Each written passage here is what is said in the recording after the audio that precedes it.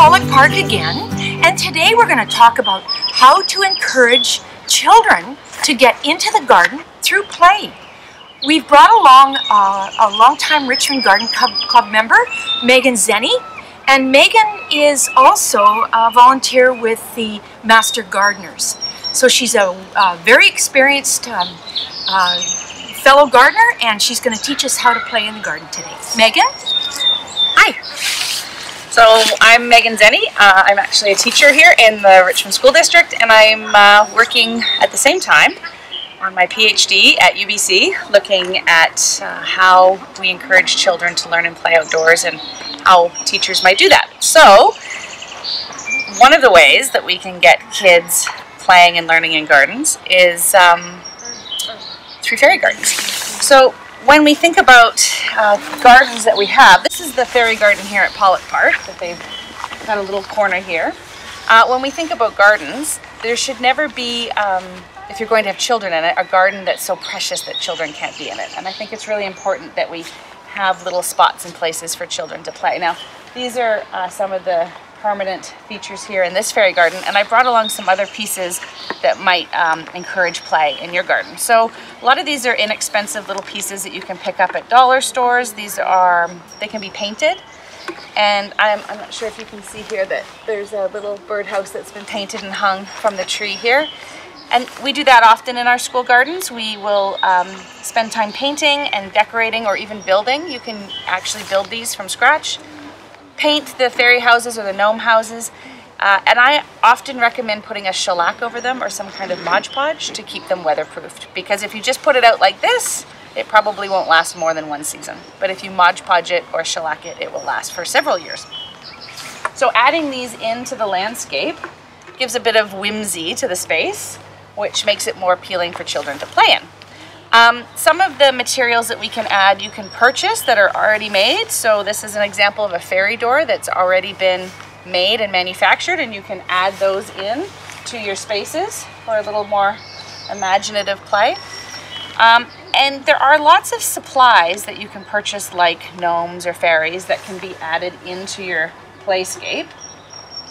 But you can also use other pieces that have less descriptive play features to them. So when we speak about play, children's play, we often talk about the affordance of the play material. So something that is very described. So for example, this material, this is a plastic butterfly that is going to last a long time if it's left outside. It's a perfectly suitable material to leave outside in your garden all the time. It is a lower affordance material than, for example, this pine cone might be. And that's because the butterfly is very clearly a butterfly. And so by playing with it, we're probably going to encourage children to be playing and telling butterfly stories with a butterfly. And that's okay. We can add that into our little playscape here. And when I add something like a pine cone, this can be anything. He could be a troll, he could be a gnome, he could be anything I want him to be, anything that my imagination can imagine. I can put him in, and children who have some experience with imaginative play will then take this material and adjust it to whatever they need for their playscape. There's other materials that we can add to our fairy gardens. These are called peg dolls, and they are very neutral. So there's no faces on the doll. So as a player, as a child, I can imagine that these are happy or sad or afraid or astonished. I can put any kind of feeling or emotion onto these characters, which is different, for example, than this little fairy here who's covering her eyes, and that might restrict how I would play with her, because she's clearly in some kind of state that I would have to create a story to match the way that she's been presented. So these kinds of materials often offer children a more imaginative way to play. And so you can paint these, you can use markers or Sharpies, and if you don't have a lot of materials to paint them, just leave them blank, and children will imprint on them what works for the story that they're telling right now. So you can leave those out for play, and you'll be surprised that when you don't actually tell children how to play, that they will imagine something that you would never even have imagined. Other materials that we can put in our fairy gardens that encourage play, we can just find in the garden. So lots of different interesting kinds of sticks. you know, this can become anything. It could become a tail of something. It could become a cyclone. It could become some kind of magic wand, and this is the spiral that's coming from the magic that we've created. I can tell all kinds of stories using these sticks that any child picking these up and playing with them, 1,000 children would tell 1,000 different stories. And that gives them a really high affordance for high quality play when we're in our garden spaces. And so we just add them, and we sort of just leave them left about, and children will pick them up and play with them. Chestnuts are another easily accessed loose part. These are often called loose parts in education circles.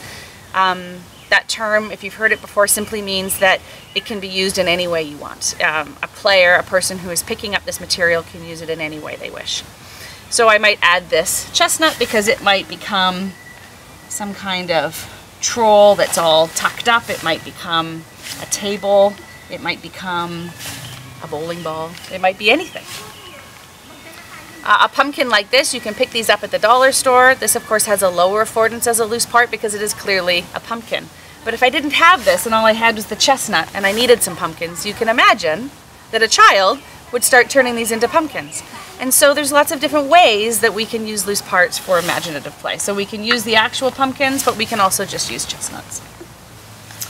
Shells are another nice loose part that we can add into our imaginative play, and often we'll keep them in the gardens, in the school gardens, in little metal tins, or we just keep them in little piles, and we leave them out all the time. We don't put them away, we just leave them out. So those can be added to your playscape and used in all kinds of imaginary ways. Tree cookies are another nice piece to add. They can be used as maybe some magic steps over the lava, so that you have to step on these to get to where you need to go. Or they could be used to stack up as a tower, potentially. We could make another sort of chimney over here. We could make this. If we didn't have this, we could actually just build our own little gnome home using random little pieces of wood that we find that are interesting. And so when we provide these materials for play, children will come up with all kinds of stories.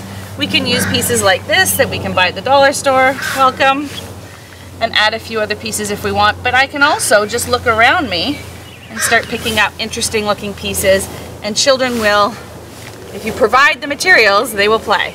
And so just leaving these out in the garden is a great way to create a fairy garden.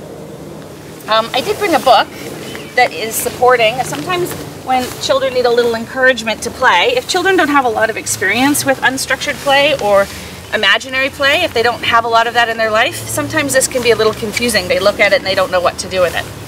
So in school, sometimes what we do is, for those children that have come to school without a lot of imaginary play in their early childhood years, we'll introduce an idea with a book.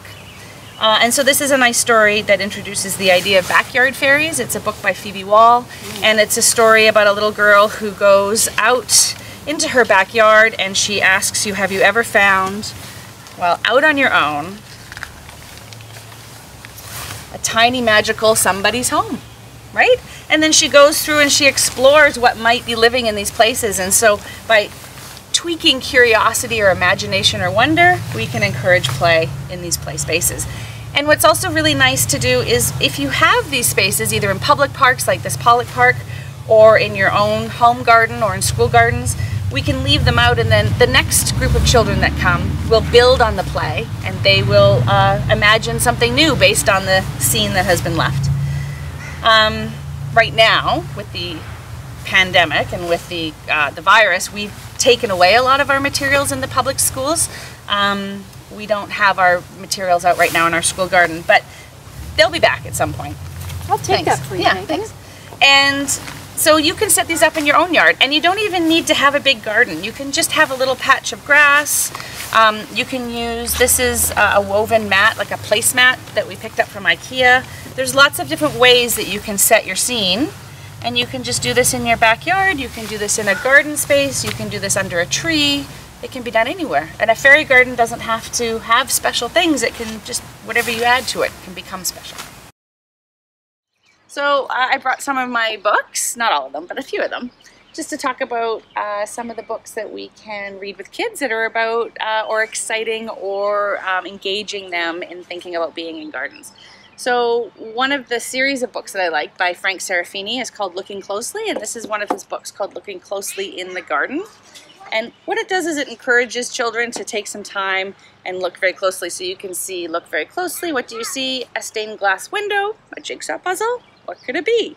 And most of us know what this is, but if you're a young child without experience with a monarch butterfly, you might be surprised to know that it's a monarch butterfly, and there's some nice information about the monarch butterfly. And the book goes on and it gives you some rhymes and it explains what all of these items are. So that's a nice way to look closely in the garden.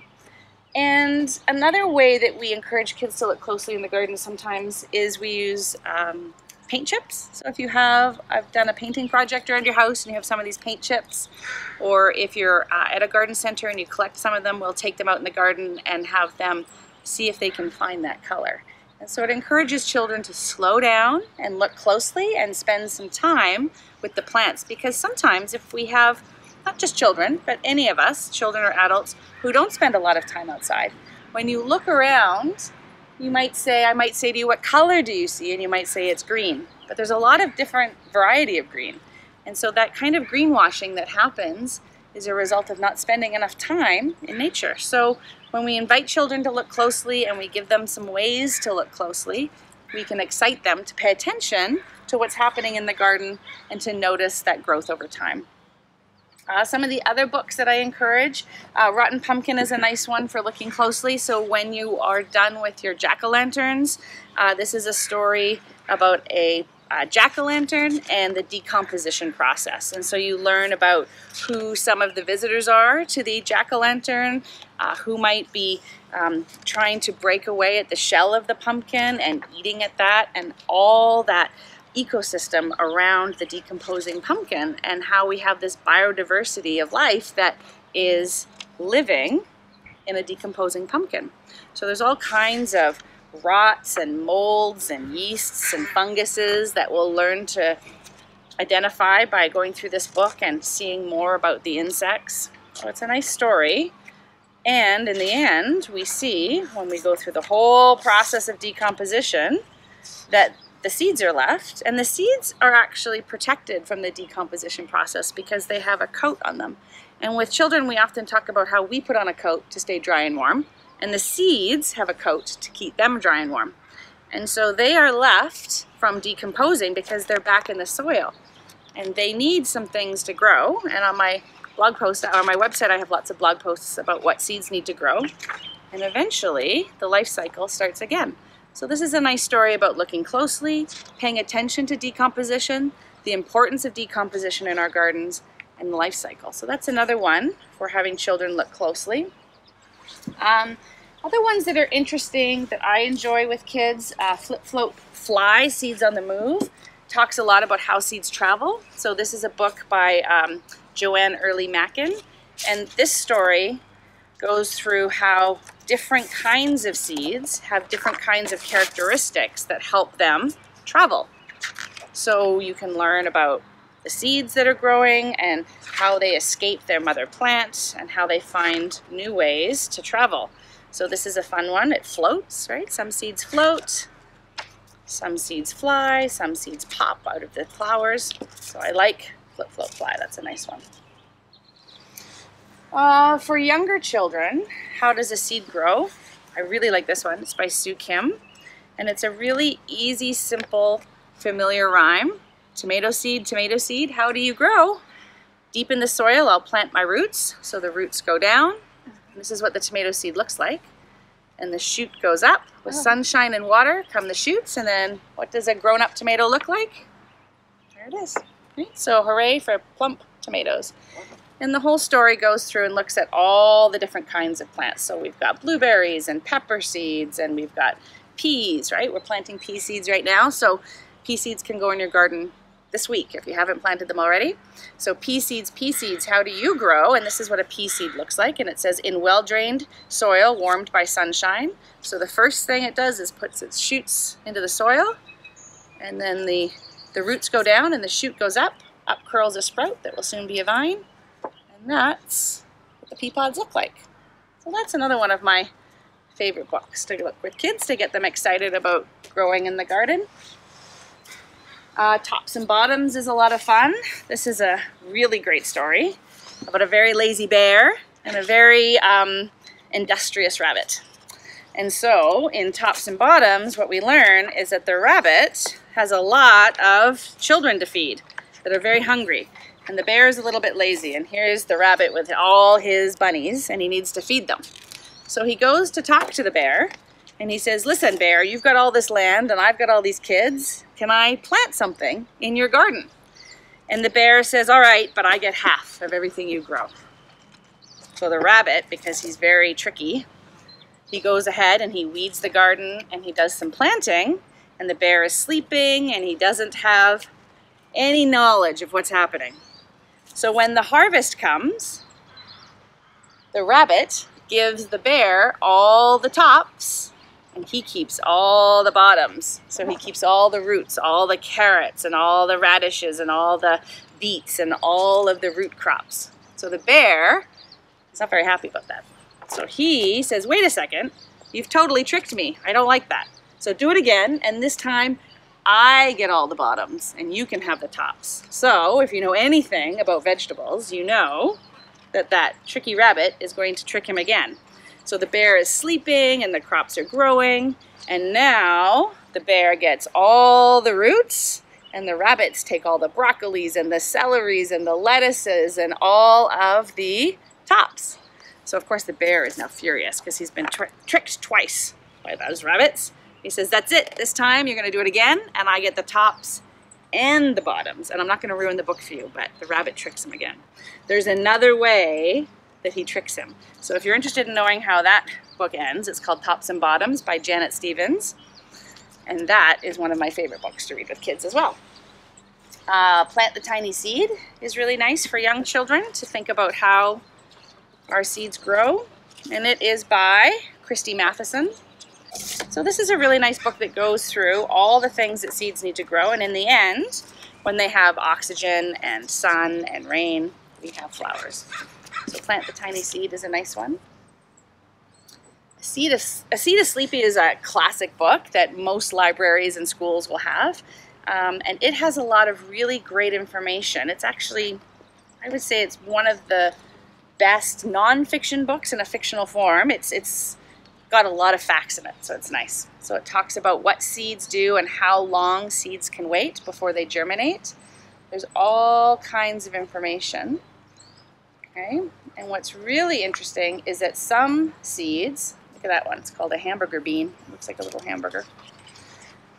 What's interesting about this one is it shows us how some seeds are ancient. Some seeds have been found thousands of years later, and they didn't have what they needed to grow, and scientists were able to germinate the seeds with the right conditions. So we've got the life cycle of a corn kernel and a bean seed. Okay, seeds are clever, they know what they need to do. And I really, really like this book for its information. It's got nice information in it. Lessons from Mother Earth by Elaine McLeod talks a lot about seasonal rounds and how the earth will provide if we don't take too much. So it's about... And these books are all available at the public library, and if they're not, we'll get them on their list. So right now I'm still in Pollock Park, but there are always, no matter how beautiful a park is or how beautiful your garden is, there's always an area that nobody wants anybody to see. And this, we found ourselves a little patch of horsetail, and if you're not familiar with horsetail, it's a really interesting plant.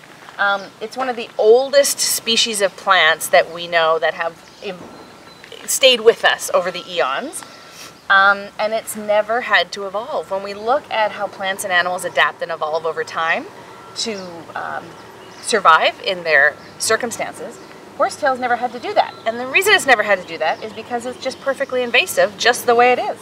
So it doesn't have to work very hard to ruin our gardens. And if you have horsetail in your garden, sometimes it shows up in soil delivery. You might not have had it before, and then you get a delivery of soil from somewhere and it shows up. And if it's a brand new horsetail, you can usually stay on top of it and get rid of it. But if you've got a whole bunch of it like this, you kind of have to learn to live with it because it's really hard to get rid of. So when you have children and you have horsetail, and you don't want to make yourself crazy trying to dig this out all the time, what I recommend, because this is a prehistoric plant, that we add a prehistoric series of toys. So we make horsetail and any other really invasive areas of weeds in our gardens, dinosaur gardens. And you can just add your dinosaurs and you can leave them in there and kids can play with them and move them around, and they look right at home with all these horsetail. And the added benefit to that is if you have a lot of kids playing in here in your horsetail, it'll eventually stomp it down and reduce the amount of horsetail you have. I do have a blog post on my website talking about other kinds of plants that are really great for adding dinosaurs to if you're lucky enough not to have a horsetail problem. Kale is a very sort of prehistoric looking plant that you can add your dinosaurs to. If you've got lots of kale or you want to plant some kale, you can add your dinosaurs to that as well for a dinosaur garden, which is kind of a fun way to garden with kids. This is another example of loose parts play. So you don't need anything in particular, you just need to hold space for children to be allowed to play like this. And this is a very valuable form of play for children of all ages. I highly recommend it. And it's really great for kids to just be able to go into any space, like Pollock Park or your backyard or any space, pick up some sticks and make something from nothing. And I love this, and I'm seeing this all over Richmond right now. I see it all down on the beaches, down by the river, with all of our playgrounds closed and a lot of our other play structures not available to children. If you just give them some space and some time, they will create something amazing, and this is super fun and super amazing. So I'm so glad to see that it's happening here.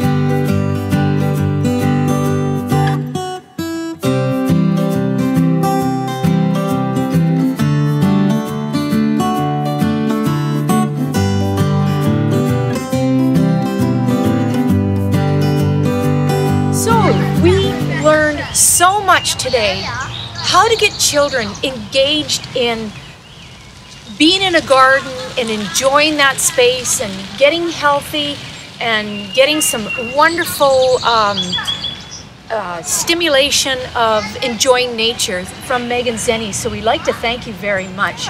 Very informative. The books, as Megan mentioned, they are should be available at Richmond Public Library. You can check that out. But for our next, I love the dinosaur, by the way. For our next video, we're going to learn how to take these plants and create more plants through layering, propagating, dividing, all kinds of things. And right behind me, you're hearing children play. Thank you.